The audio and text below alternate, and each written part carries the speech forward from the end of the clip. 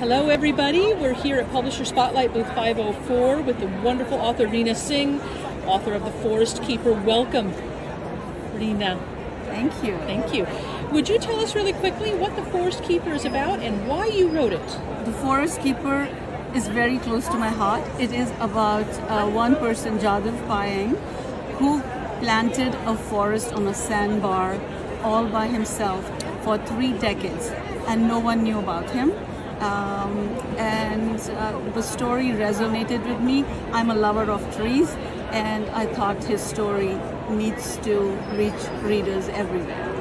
It's a beautiful book. I can't wait for people to see it and get to know this story. Rina, thank you so much for joining us today.